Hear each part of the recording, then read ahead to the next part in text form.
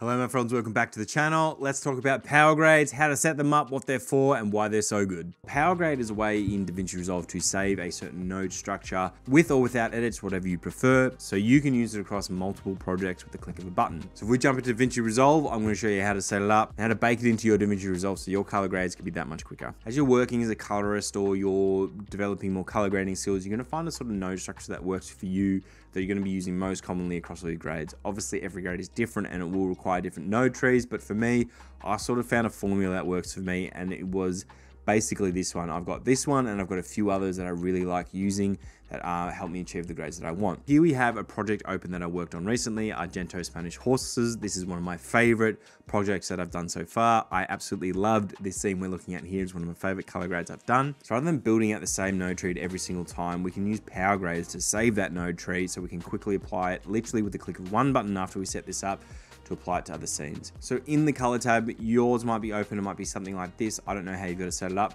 The first thing we can do is make sure we've got our gallery selected up here. That is the default setting for Davinci Resolve, so it should be open. And you just want to click the still albums button just here.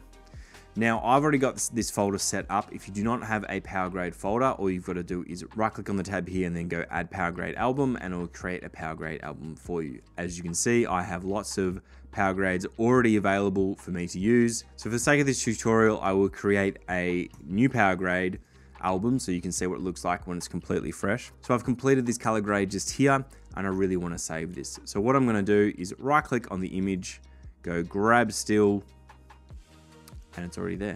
Nice and easy. I've already saved this color grade and made it a Powergrade so it's shareable across all projects in Davinci Resolve. So now with the click of a button, I can really simply recreate this. So if I delete this whole node structure, we're back to our log, and I just click middle mouse button on this, it's going to instantly add that in. We can go from our log footage all the way back to our grade in the click of a button. Super useful if you've got a lot of scenes across the same sort of lighting and the same situation like this, so you can apply it really quickly. But the real value I find is when you've built out a node tree. So let's get rid of this, and I'm going to build out my favorite sort of node tree, which is usually 3 nodes, which is usually my noise reduction, color space transform, and we've got contrast, saturation, and then look. I usually do 3 nodes. I find it really good for the look. There might be 4 or 5 if I've got skin. Global adjustment, and then down here I've got a few just for vignette and effects. This is probably my standard color grading node tree. It's what I use for all these sort of talking head YouTube videos, and it's what I use for a lot of my client grades as well, depending on the scene. But if they're outdoorsy like this, I usually find this will cover 99% of the bases. So I would love to stop building out this node tree every single time. What I can do is go right click on this still, grab still, and it's going to pop up in there in the ungraded version. And then what I can do, if I get rid of these again, I can click on this and all the node in the same structure is there for us with all the values that you banked into it, which in this case is obviously 0. So I know that that node structure is there for me. So why is this so powerful? For me, when I'm doing these YouTube videos, I have the same lighting set up. It doesn't differ very much. Sometimes I shoot in the daytime with the window open in the background, but most of the time I've got a sort of accent light in there. I've got my key light up here, and I've got a fill light over to the left of me. I know exactly what this scenario is going to be that I'm shooting in here, and it doesn't change too much. So for me, I can grab, if we go into my Powergrade window, I've got a couple of these already saved in here, and I can just click that button, click the middle mouse button. It's going to apply that to me really quickly, make a couple of fine adjustments, and I've got a professional grade on my video in seconds.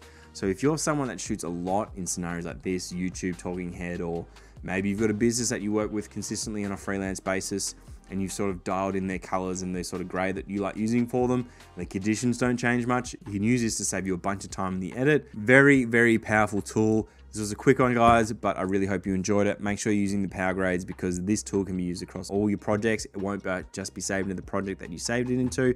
It's across all of Davinci Resolve when you get to your color grade, so it is extremely helpful and it's a massive time saver. If you enjoyed this tip, guys, I would appreciate if you could subscribe. Lots more Davinci Resolve goodness coming up for you guys so you can start building out your expertise in the platform, because for me, I believe it is the best editing program out there at the moment, and it is the best color grading software out there, hands down. That's not an opinion of mine. I think that one is just facts. So I hope you guys enjoyed. I'll see you in the next one. Cheers.